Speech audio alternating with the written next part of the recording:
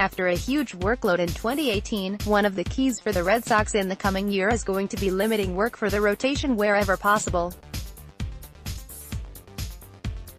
Evan Drellich, NBC Sports Boston. That probably means the bullpen will have to step up a lot more than we're comfortable with, and if that's to happen, Ryan Brasier will be a big part of it.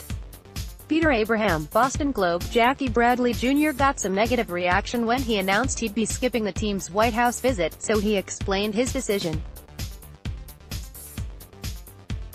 Christopher Smith, Mass Live. Dakota sees the Red Sox taking a step back in 2019.